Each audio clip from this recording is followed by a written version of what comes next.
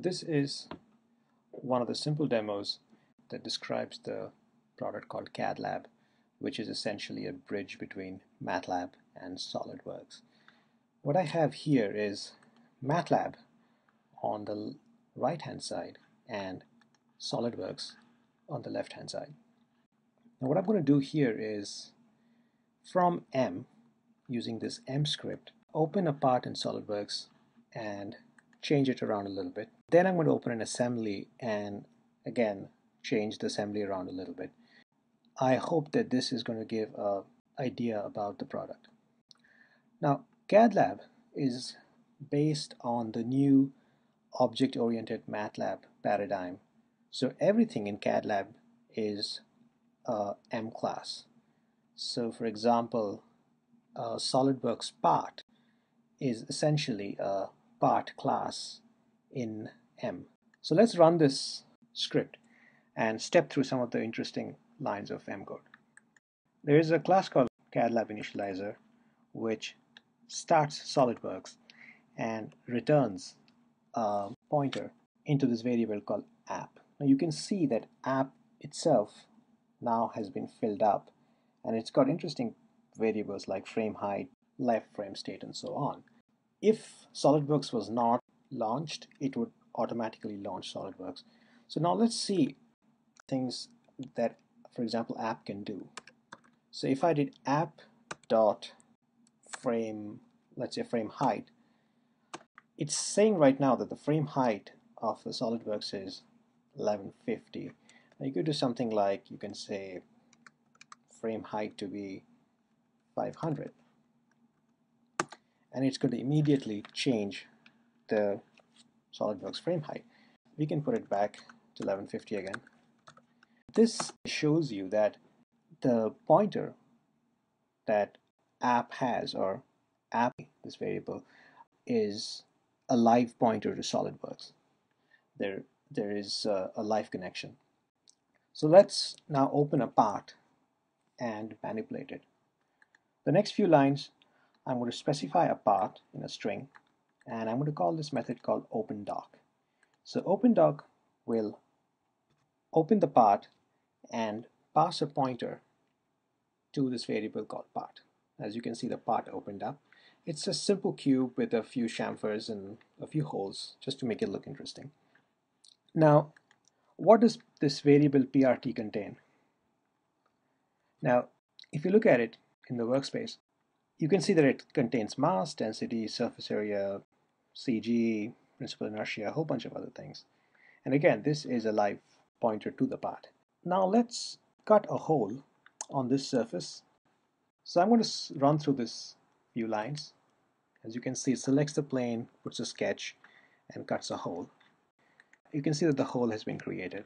Now, the next few lines, it's going to create a circular hole. And again, you can see that the circular hole was created here. What essentially is happening is I'm picking a geometry, or picking a plane in this case, and calling this command called create rectangle, which actually creates the rectangular sketch and then cuts it.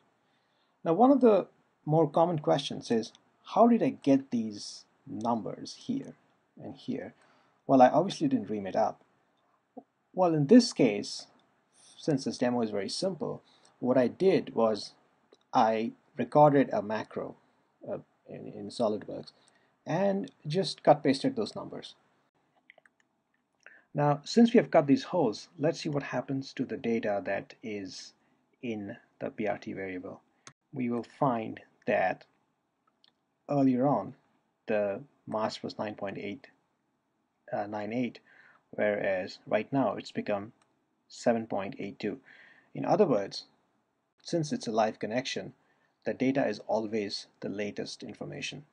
One of the very important use cases this particular live connection is that if you're using a model-based design paradigm, you could have PRT.mass, for example, as a variable in either an M script or a Simulink block, or maybe in a state chart, and that model would always represent the latest information of the CAD model. Now let's change the color and transparency of this part just because we can.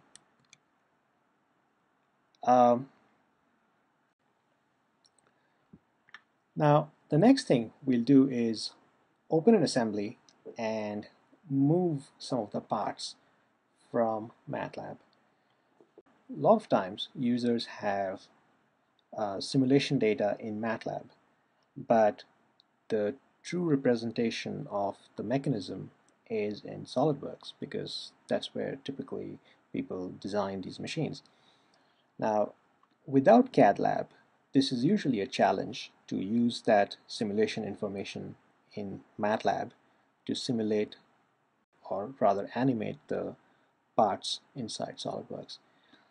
What we're going to do right now is open an assembly and animate using two simple for loops.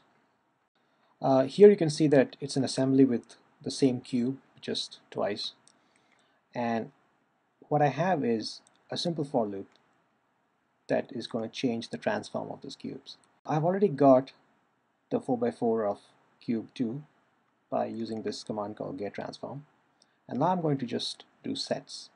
First I'm going to translate it and then I'm going to rotate it.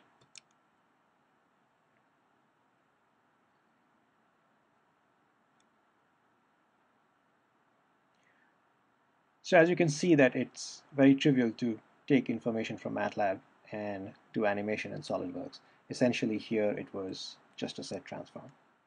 That brings us to the end of this demo.